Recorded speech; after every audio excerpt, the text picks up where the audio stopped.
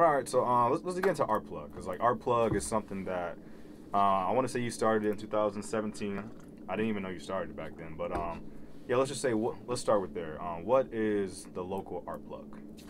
Definitely. So what we do with the local Art Plug is connect local artists and local art lovers through shared experiences, affinities, and in-person events. Currently, we give artists a platform online to display their work and gain potential passive revenue from through our subscription model, which we feel lowers the barrier to entry into purchasing fine art made by local artists. Because a lot of times you'll find local art and you'll be like, man, that's beautiful, but I just can't afford it. And oftentimes, even after you do purchase it, you're like, man, I'm stuck with this for life. I don't want to, keep this. So we've invented our rotation subscription, where you kind of pay a monthly subscription fee, and we can come in and give you new art every month from a local artist. You never have to leave your home, and you kind of get to enjoy that art for a little bit without having to, pay that high price and keep it for life, and then end up hating it 10 years from now, and then be like, oh, I'm trying to sell it, and never get your money back for it. So that's what we do digitally, and in person we throw different events such as Skate Fest. That was a collaboration with Skate Fest Omaha.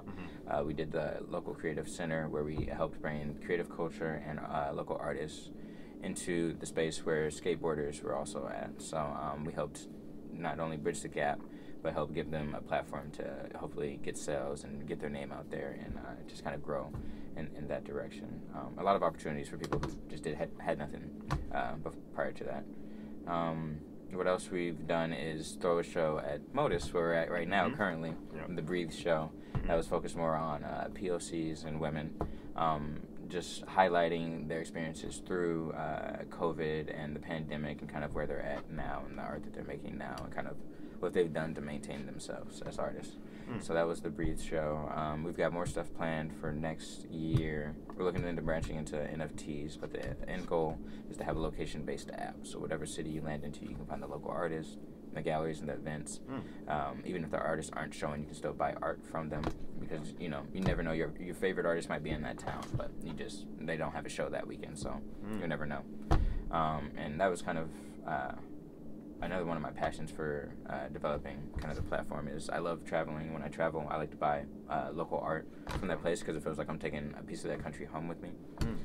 So I always look for that, little people on the street drawing or whatever. If I can find some guy he's been there his whole life, 50 years old, I'm like, all right, bet, yeah, you're my man. Hook it up. What you got?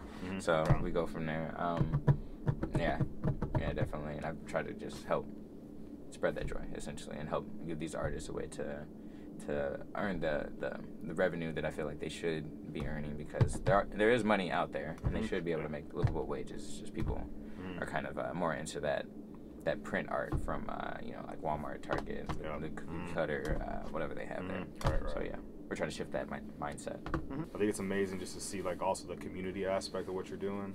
Like with the event that you did specifically, the Skate Fest, it was cool because you're more or less creating like little micro communities with all these different people who probably otherwise would not have run into each other. Because you got artists, whether they are painters, whether they are sculptors, whether they do stitching, whether they create their own clothes, and you have skaters who are I don't know much about the skate community. You probably know more about them. But then you also got food. Bringing in different entrepreneurs or startups who are getting their food businesses started. So, what was it like being a part of that? Like getting Skate Fest, or actually, just like what was Skate Fest? Let's just say, because some people might not know what Skate Fest was. So, what was Skate Fest? Definitely. So, Skate Fest was Omaha's first ever skate festival. Originally, my friend Blake Harris came to me with the idea, and actually May of this year. Yeah, we thought of it this year, and it kind of just took off. That's quick. So, in May, he came to me. He was like, man, we should have, actually, it was probably April, and we were planning it to have it in May, but complications with the city and getting permits and things like that kind of prevented us at the time. But we met up early spring, and we're like, all right, let's do this. We're going to have an event here. It's going to help promote both our brands. It's going to help the community, and it'll give the kids something to do. Omaha's never really seen anything like this. And I was like, yeah, we can do this. We'll just get a table, some speakers, and we'll just throw it up. Bet. Easy. Done. So we did that, and then we started thinking about it more, and like, man, we can make this a lot better. We should get these people to partner on. We should get these people to partner on. And like, okay, we can make this a real, community event. So he was doing a lot of the legwork as far as not just him himself, but we also had Melinda Grace Sorensen and Teresa. I can't say her last name, but shout out to Teresa. You know who you are. Teresa? Real one. Yeah, there was original 4, and we were kind of just running around, meeting with artists, vendors, sponsors, and trying to see what all support we could get from the community. We did this all out of our pockets. We didn't really make any money from it at all. The money that we did make went to go fund an indoor skate park, which we can talk about later. But we started the original event in May. That got canceled and moved back, so we had a First Friday event instead to kind of help promote. We decided, okay, we're going to do all these mini events that leads up to it and kind of build hype. So we did that first show in Benson at the Collective's Corner. Shout out to Devin Dupree. He let us use his space on a First Friday and his First Friday reservation. I'm not sure what it's called with the Benson First Friday businesses, but we also collaborated with Benson First Friday and the Culture House. Helped provide sound system and marketing, as well as noise. Shout out to y'all. Got to give all the sponsors a shout out. Hey, everybody. We had the idea to display the skateboards in the basement. First, we were thinking of all these complicated ways, and then I can't remember who suggested it, but then we thought of the idea to put wires on the skateboards to kind of hang them up so they look like they're floating, almost just like give them this cool, like mystic effect when you walk into the room. So that kind of helped set the trajectory for the rest of the skate events. People were excited, and there was also a little skate box out back. People were going crazy, doing all kinds of tricks. There was DJ, live music. So it was a great environment. We had free drinks for a little bit till the keg ran out, then it ran out. Next up, the event we had coming was Go Skate Day. Go Skate Day is like a national skateboarding holiday. It's June 21st, I believe, every year, and you're just supposed to go out and skate just all day. That's when you see like all the skaters, yeah. But there was no events going on in Omaha at that time, and we were like, man, we should do something. Like, I haven't heard anything. No one's heard anything. So we got some more speakers from Culture House. Took it down to Lynch Park. I don't know why I forgot Lynch Park. And then we set up a bunch of just picnic tables and had a little grill and some hot dog buns, hot dogs, and Mountain Dew provided us some drinks. Shout out to Mountain Dew, can't forget them. Or Pepsi, I should say. And yeah, we just made like a little grill out cookout skate fest thing. It was just basically come skate these little obstacles. We got free food for you and we got music playing. The community was very supportive of it. The police didn't come. It was kind of like impromptu. They did show up at the end because I'm sure they were just like, oh, what's going on? But even then, they were just kind of watching everybody leave. It was a very peaceful event, no drama. Everyone loved it. It was just it was a surreal experience, honestly. So we went from that one to a trick contest that was actually put together by Damien. I'm not sure his last name, but best skateboarder in Omaha.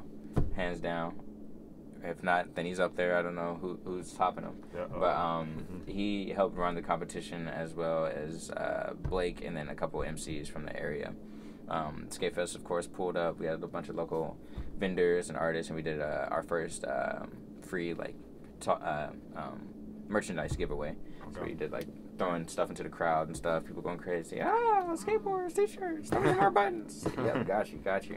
So that was cool. A live experience. And that was also kind of impromptu.